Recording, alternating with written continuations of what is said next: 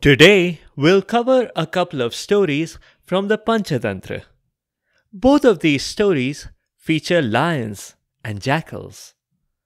The first one has yet another take on the nature versus nurture debate. And in the second, we'll hear of an ancient version of a smart home speaker.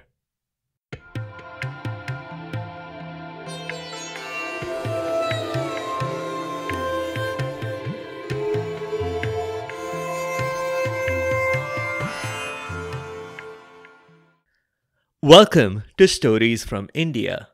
This is a podcast that will take you on a journey through the rich mythology, folklore, and history of the Indian subcontinent. I am Narad Muni, the celestial storyteller and the original Time Lord. With my ability to travel through space and time, I can bring you fascinating stories from the past, the present, and the future. From the epic tales of the Mahabharata and Ramayana to the folk tales of the Panchatantra, to stories of Akbar Birbal and Tenali Raman, I have a story for every occasion. The purpose of the stories is neither to pass judgment nor to indoctrinate. My goal is only to share these stories with people who may not have heard them before, and to make them more entertaining for those who have. In this episode, we are doing two stories from the Panchatantra. The first features yet another take on the nature versus nurture debate. Let's jump right into the lion's den. That is not a metaphor. I mean that literally. We are inside the home of a lion family, which consisted of a lioness who uncharacteristically was doing household chores. Her 3 cubs were playing. They were unimaginatively named Cub number 1, Cub number 2, and Cub number 3. The lioness's husband sat lazily on the couch. He stared at an empty part of the wall. You can only imagine that had television existed back then, the lion would be watching Nat Geo Tame, or Human Planet, or some other food channel. It's funny to imagine how he might have handled the remote, but that's besides the point. Right now, Mrs. Lioness wasn't very happy with her main man, if you'll excuse the pun. "Dear, isn't it time for you to get groceries?" she reminded him. The lion groaned. But what could he do? If he didn't get up and go now, he'd never hear the end of it. "All right, what do you want?" he roared. Mrs. Lioness was ready.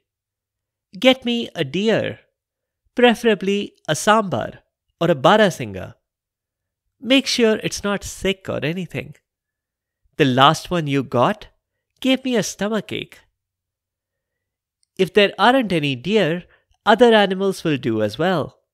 Birds are fine, or a couple of cheetahs. But just no monkeys, please. You know that cub number 3 has an allergy. And if you're getting any rabbits, get at least a dozen." Mr. Lion grumbled and walked into the jungle.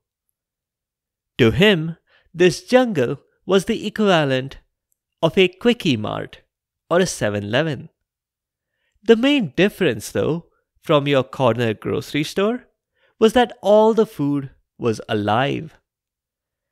And secondly, the lion didn't have to pay for anything. He was, after all, the king of the jungle. What gives the story away as purely fiction is that in this case, the lion had the hunting responsibilities in the family. In real life, it's usually the lionesses that do most of the hunting. The lion walked around, but had no luck in finding food. To be fair, there was food, but there were birds and they were up on the branches. They were too high for the lion to climb.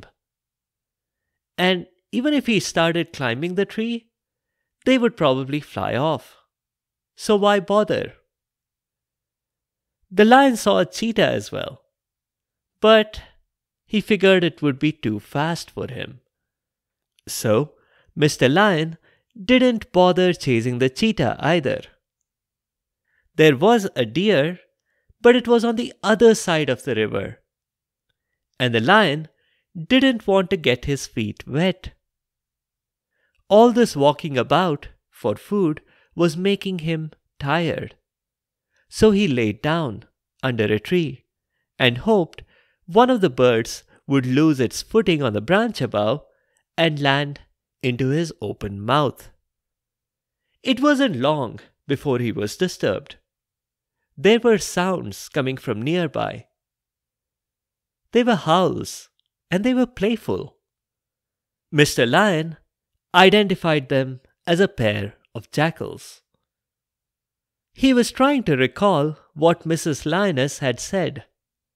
Her instructions had covered birds, cats, rabbits, and monkeys, but said nothing about jackals. Oh well, 2 jackals were close enough to the exchange rate of a dozen rabbits. So they would do. The lion leapt out of nowhere and pounced on them. And just like that, both jackals were dead, crushed under the lion's paws. This was great. Mr. Lion was beaming with pride. He had done it, and without too much effort. Now his family could eat. Well, at least he could eat, and so could Mrs. Lioness. The kids may have to eat some leftovers, because 2 jackals weren't enough to feed the family. And then the lion saw a movement from the corner of his eye. Earlier he had mistaken it for an insect, but now he could clearly make out the shape. "Mom? Dad? Wake up," the baby jackal said, approaching its parents. The lion felt guilty immediately, and then he felt guilty for having felt guilty. He was a predator. This baby jackal was food. With the baby jackal thrown in, the lion's cubs need not survive on leftovers alone. They could have a cub sandwich. The lion's share would still go to the parents, of course. So, Mr. Lion lifted his massive paw to strike the baby jackal.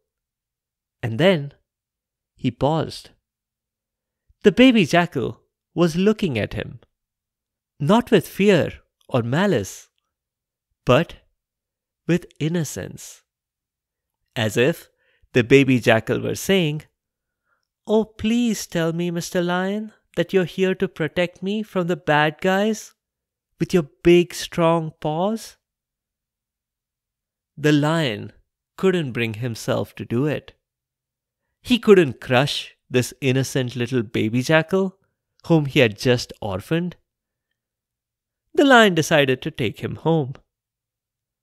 Then his wife could crush this innocent baby jackal. The lion gently placed the baby on his own head. The baby jackal didn't have sunglasses and a lemonade and a lounge chair, but the lion's thick mane was a comfortable resting spot. He dozed off, and quickly enough not to notice that the lion was carrying its parents in his mouth and racing back home. Mrs. Lioness had the same problem that her husband had. How could she kill the baby jackal?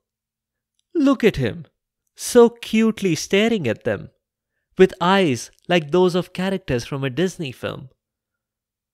she told the lion to set the table for 6. That puzzled the lion, who thought there were only 5 members in his family. Did she have some good news for him? Was cub number 4 on the way? Mrs. Lioness said it wasn't anything like that. It was a lot simpler. They now had 4 kids. Because yes, she had just now adopted this baby jackal. She would raise him to be a tough little animal. Mr. Lion did not seem to share her enthusiasm. He looked a little worried now that they had one more mouth to feed.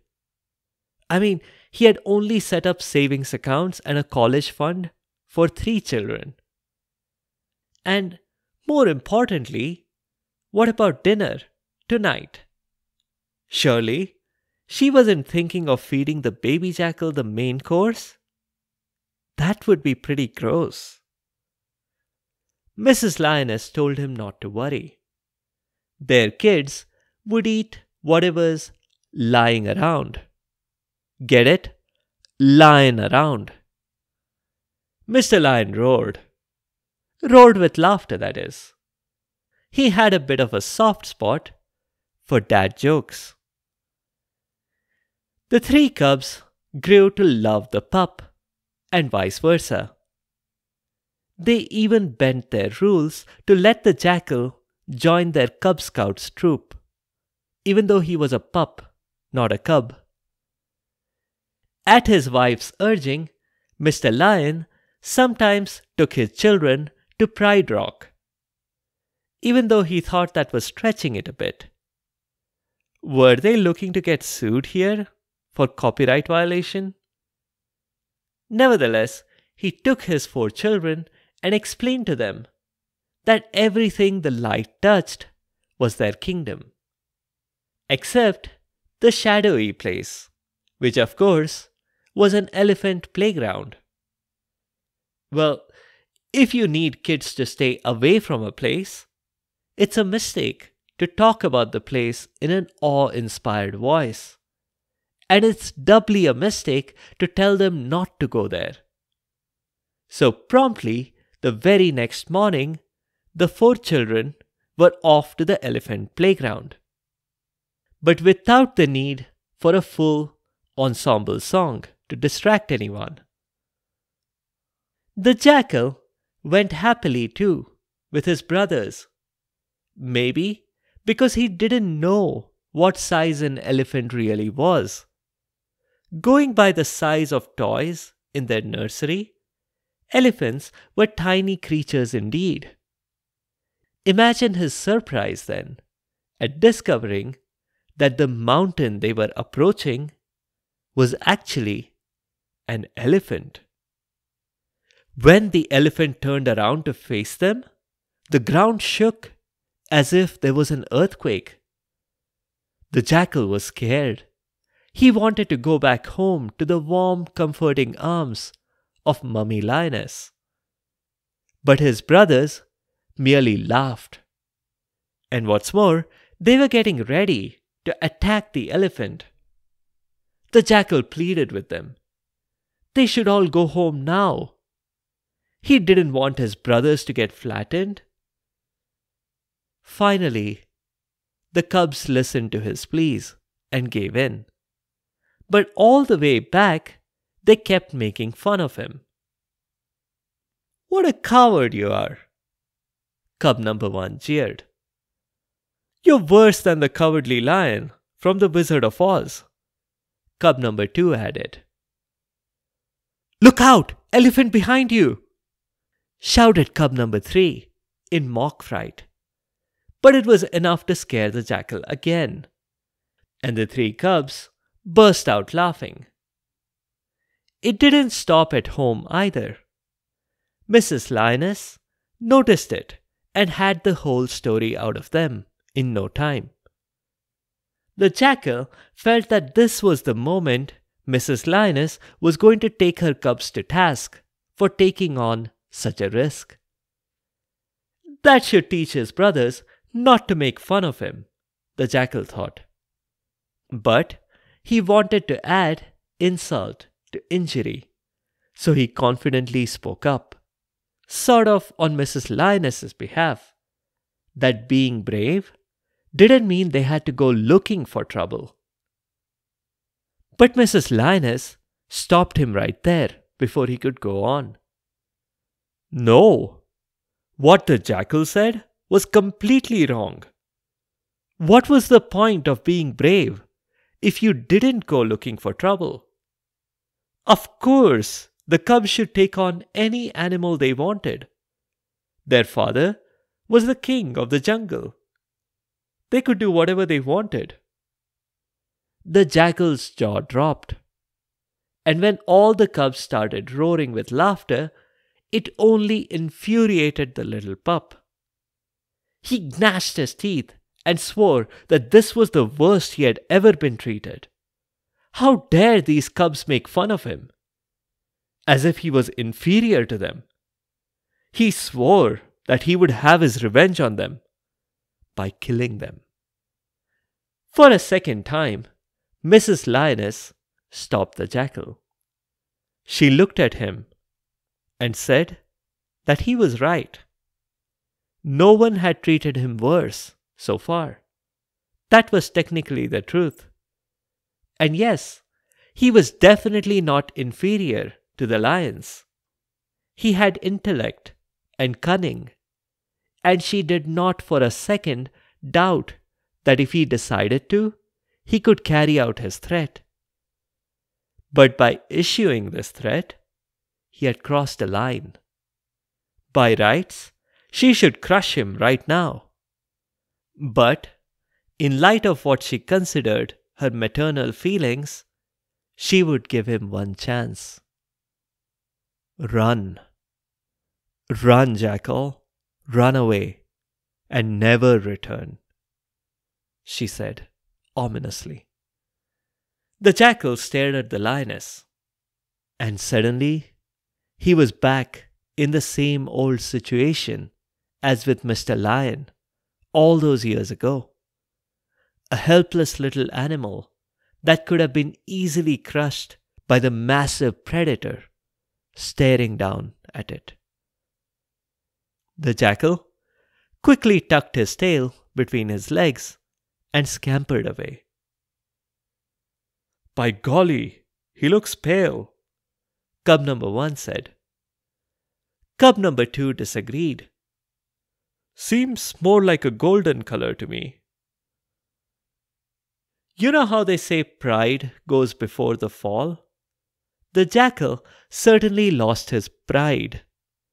But whether he also had a fall, who knows? His unusual upbringing did put him in difficult situations, though I don't think he actually ever fell. Probably because it's much harder for a four-legged animal to trip.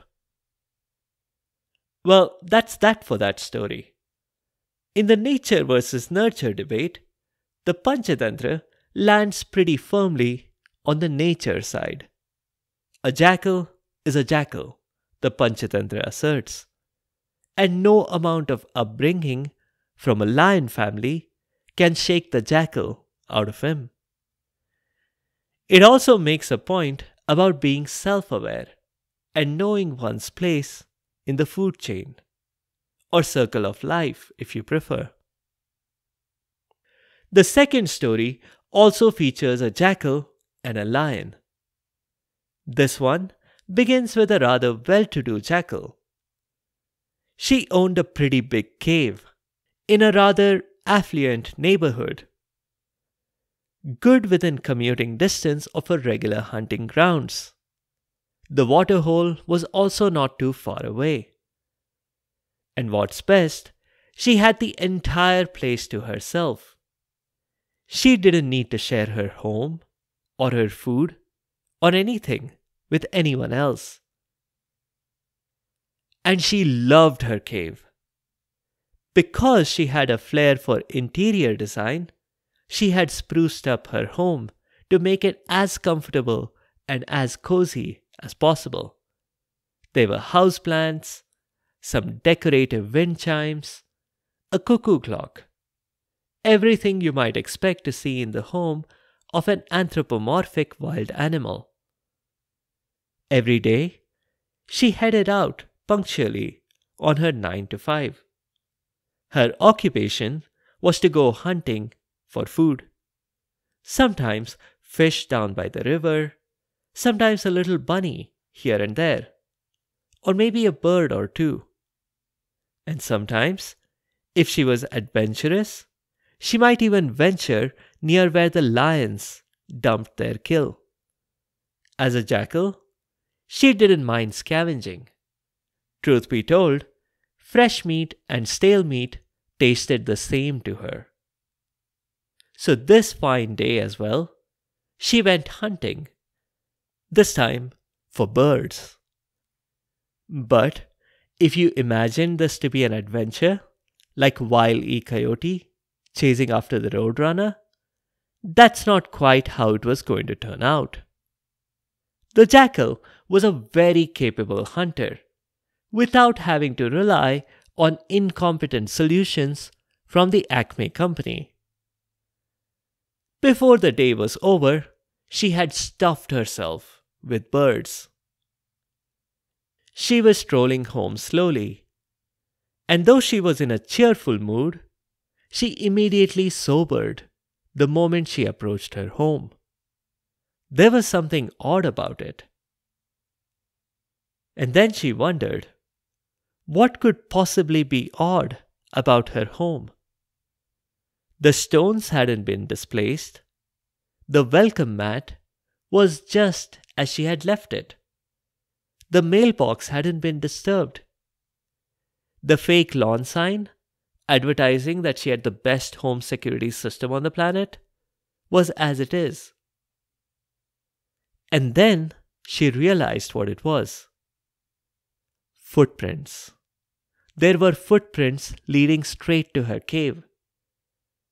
What was odd was that the footprints weren't hers. A much larger, four-legged animal had made them. There was no doubt of that. The front right paw was slightly less deep than the others. The impression from the front right paw was slightly less deep than the others. The animal wasn't limping, but it was definitely not putting too much pressure on that foot. If Sherlock Holmes had measured the pressure, he might have attributed it to a minor accident while clipping its claws. But what was more disturbing than all this evidence was that the footprints only led into the cave. There were no footprints going out. Unknown to the jackal, there was a very good reason for this. A lion was waiting inside the cave. He had wandered the jungle looking for food. Because he had the same attitude towards hunting as the lion in the previous story, he decided to take the easy way out. He would go inside this cave and wait. Why bother hunting when food was likely to willingly walk into the cave and straight into the lion's mouth? Speaking of which, as the lion crouched in the darkness, he could hear some footsteps outside. He held his breath. The jackal cautiously approached and then said, "What's the matter? You didn't greet me today." The lion was surprised. Was the jackal talking to someone? But no one was there. The lion was sure of that. He kept still. "You're still so quiet. All I want to hear is your voice. You didn't ask me how my day was." There was a pause. "Are you even listening to me, Cave? Why aren't you answering? I wonder if you'll listen to a direct command. Cave, turn on the front porch lights." The lion began to get worried. Apparently, the jackal talked to her cave every day, and the cave usually must be answering back. But what happened today? Why was the cave silent? And then he realized the cave must have been quiet to warn the jackal that someone was there. Or maybe the lion had tripped over a power cord or something and rendered it inoperative. If the lion kept quiet, the jackal would grow suspicious and go away. So, he tried to salvage the situation. There was nothing else to do. He spoke up in the best cave-like voice that he could muster. "Hi, jackal. Welcome home." Instantly, there was a pattering of feet. The lion realized, too late, that the feet were pattering away, not towards him. He hurried out of the cave, but the jackal had already run away to a safe distance. Obviously, she didn't need to point it out. Or maybe she did, that the lion had been very foolish in speaking up. Of course, caves couldn't talk.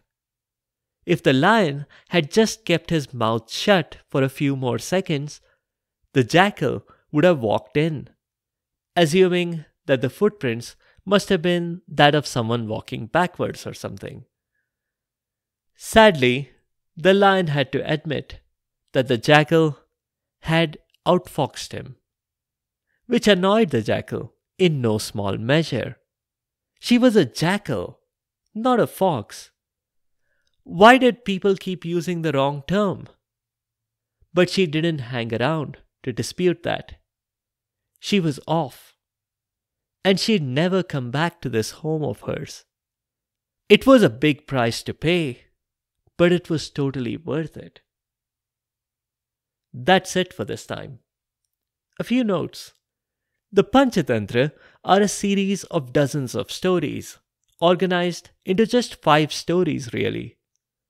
Each of those 5 stories never ends, because at the conclusion of any particular narration, one of the characters narrates a brand new story.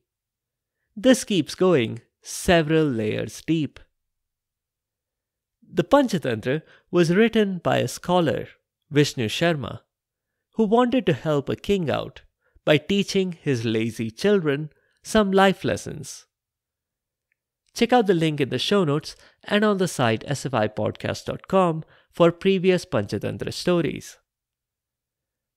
In the next episode, we'll be back into the Mahabharata main storyline. We'll continue on with the Pandavas traveling the countryside in disguise. Thank you all for the comments on social media and on Spotify's Q&A. I can't directly reply to the questions there, but I'll address them here on this show. Paras Asapi, thank you for the feedback and thank you for being a long-time listener of this show. Thank you, Shalu, for the honest feedback, and I'll certainly look to inject a bit more humor in future history episodes. Thank you, Darsh and Anivar, for your feedback as well. Arush, thanks for recommending the Indus Valley Civilization story. I haven't forgotten your earlier request. With the Indus Valley Civilization, it's trickier because I have to use my time traveling skills to the fullest. Both to travel to the past to witness some things first-handed, and to the future to the point where the script has been deciphered. That means the research does take a bit longer. So I appreciate your patience as I navigate through the backlog in the meantime. If you have any other comments or suggestions, or if there are any particular stories that you'd like to hear, please do let me know by leaving a comment or a review on the site sfipodcast.com or reply to the questions on Spotify's Q&A. You can also find me on Instagram and Facebook. Be sure to subscribe to the show to get notified automatically of new episodes. A big thank you to each and every one of you for your continued support and your feedback. The music is from purpleplanet.com. That's purple-planet.com. Thank you for listening, and I'll see you next time.